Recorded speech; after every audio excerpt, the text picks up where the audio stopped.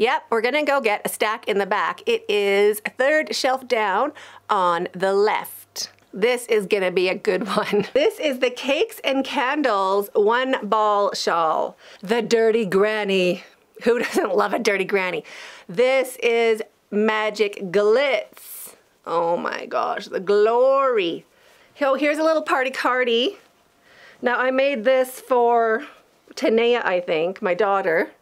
So it's a baby party cardi. This gorgeous one, I think this is the same stitch I want to do for my Easter egg blanket, but made into a gorgeous shawl, wrap, scarf.